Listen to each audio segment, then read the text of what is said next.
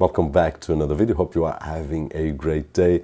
And today we are going to take a look at this awesome Philips display, a Superwide, which besides a awesome image quality, it also has a KVM with 1 gigabit Ethernet connection, dual quad HD, and some other interesting things. It has 45 inches with a 32:9 aspect ratio, and we can use Windows, macOS, Linux, or basically any other operating system that we want. But in the case that you are using Windows 10 or Windows 11 and you still haven't activated, don't forget to check out KeysFan, where you can find budget official OEM keys at an affordable price, and with the coupon code that you can see on screen and down below on the video description, it will get a bit cheaper. So just in case, the link will be down below, just next to the Philips Series 6000. I will leave the link down below for prices and specifications. And that being said, let's take a closer look at it.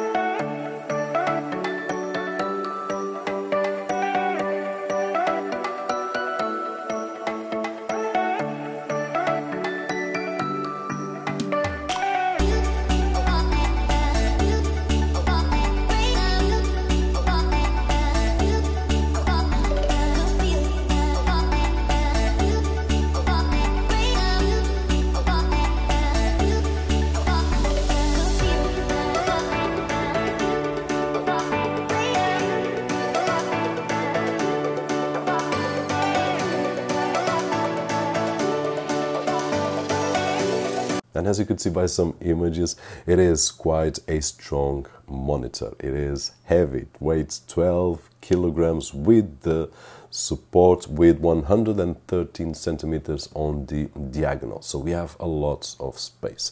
Now the stand is really robust, and unlike some others that we have seen that is just a click-clack system, this one actually we have to screw it in. Now there are advantages and disadvantages. The disadvantage that I can see is that it's a process that's a bit boring for screws. On the other hand, I've been using quite a few displays over the years, and the click-clack system, although it's really nice that we can quickly remove it and put it in, it's not as safe as this system right over here. So I do feel that I don't mind spending 2 minutes putting the screws, because it's something that we only do it on the first day and then probably we'll leave it to the rest, but we get it safer. Now we also have the option for VESA mount, so if I wanted to put on a wall I can do so, and that's a great option as well. On the other hand, if I want to take advantage of the support or the stand, we will have 15 centimeters of height adjustment, rotation on 40 degrees on each side, and then an inclination between 5 and 15 degrees. In terms of resolution, we have 5120 by 1440, which means that if we want to use it like this, we will have space enough to put our browser, our email client, and a few more apps. We can just arrange our space with several windows of different sizes on a single monitor. If we are going to use two machines, let's say one Windows and one Mac, we will have a perfect quad HD dual display with a resolution of 2560 by 1440, which is one of the most used resolutions for gaming and some design setups. For example, if we are working on videos like 16:9, this is my favorite way of working, at least on the preview, especially when we are working on this side and then we can preview on just Quad HD. Just a awesome experience. The panel is VA, or virtual alignment, matte without glare, which helps a lot with reflections from lamps or even natural light that hits the display, with some realistic and vibrant colors. And despite being VA, when we turn the monitor to weird angles that we probably are not going to use, but the colors do not shift that much. And although the angles are aggressive, in addition to the quality of the panel helping not shifting those colors, what I feel is that the curve also helps not to shift. So the experience overall is really nice. Now we have an aspect ratio of 32:9, which means that there are a lot of content on the web. For example, this video, which is 16:9, that if we play it right over here, what happens is that we have some sidebars in black, and this will be usual for the kind of content that we are seeing. Now, in my opinion, if I want to avoid that, probably I will use the Quad HD function, put one right over here, and then let the other side of the display to do something else. But the truth is that more and more we will have content for 32:9, so it doesn't matter if it's cinematic or any other kind of format, and especially the games, which is one of the things that probably we want to take full advantage of the display. Then most new games, and I would say almost 100% of the games, but I'm not really sure, but most of the games are compatible, so we will be just fine using this 45 inches in 32:9. And if we take a look at older games like Rocket League that we play for ages, it's also compatible, and the experience has been great. I've been passing quite a few times around, and it's just great. And of course, we are talking about games. When I look at this display from Philips Series 6000, the first thing that comes to my mind, it's not games at all. It is a workspace that I can use for several windows, for my emails and so on and so forth. But the truth is that it has 75 Hertz of refresh, so it's a super wide display with a really nice refresh rate, which is a balance, I would say, with a very sharp image, and it gives a lot of fun to play if we are using a PC or even a console. In addition to that, it has HDR 400, which helps a lot with contrast and colors. We can connect via HDMI 2.0. It has two connections, one DisplayPort 1.4, two USB Type-Cs that will transmit data, image and power up to 100 watts, which means that we can connect a laptop via the USB Type-C, and we will have image, we will have power, and at the same time we will have also the hub function, so I can connect just the cable of Ethernet up to 1 gigabit to the display, and then when I arrive, just connect one cable to my laptop and I will have everything. I don't need to worry about anything at all. Now, besides that, we also have two USB-A ports and one audio output, and if we are using two computers, for example, we can also take advantage of the KVM, which means that I will be able to use one keyboard, one mouse for two computers, let's say one Windows and one Mac. I don't need to be changing the peripherals.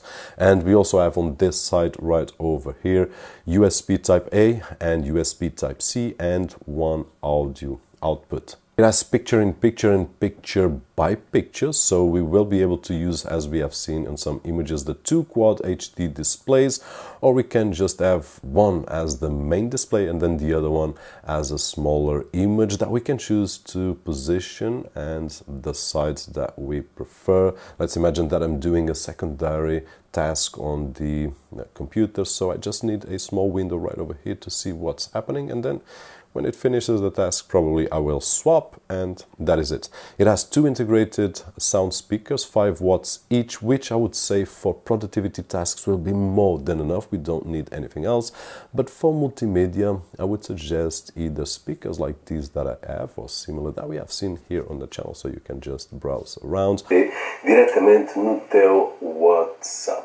E se assim é, então estás no sítio certo, porque eu vou partilhar contigo quão simples e fácil é integrar o ChatGPT diretamente no teu telefone. It'd be so hard, yeah, for me to relax, finding my purpose, I don't know. Or even headphones. Now, if we are using headphones, Philips has a really nice trick right over here. We just need to press a button. We can put the headphones right over here, and that is it. So a nice touch as well. The menu is simple to use, and we will use these buttons right over here to navigate. It's done with these buttons with arrow up, arrow down, and so on. So we are used to this kind of navigation with Philips displays. And in terms of options, we are used as well. We have all the options: image, contrast, brightness, and so on and so forth. I'm sure that you are seeing there on screen. In addition to these options, there is a series of color presets that we can choose from,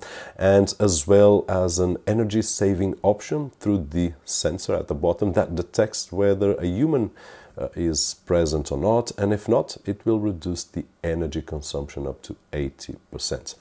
Now, one of the things that we do a lot these days is video calls, and if I need to do one, I don't need to connect one to my laptop. I just need to press right over here, and there we go, a webcam ready to be used. And then if I don't want to use, just one click And there we go. And this is the image quality that we can get out of the webcam integrated on the Philips Series 6000.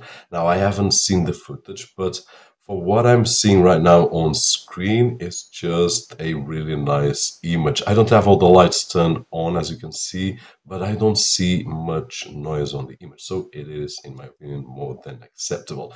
In terms of audio quality, we are also testing it out. This is the audio that we can get out of the display or the webcam. So, in my opinion, more than enough for a video call or even for some content creation. But please let me know down below in the comment section, what do you think?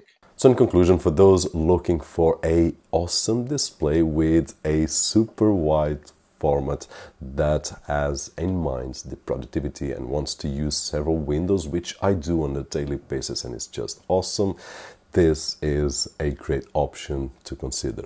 Now, besides that, if we want to, okay, I finished my work, but now I want to enjoy a series or a movie or any other kind of content, and also some gaming at a great experience, then this is a display that I believe to have everything that we would look on a display. That being said, hopefully the video was helpful in some way, and if it was, don't forget that usual thumbs up right over there, which is really appreciated on this side of the screen. My name is Roberto George, and as always, I'll see you on the next one.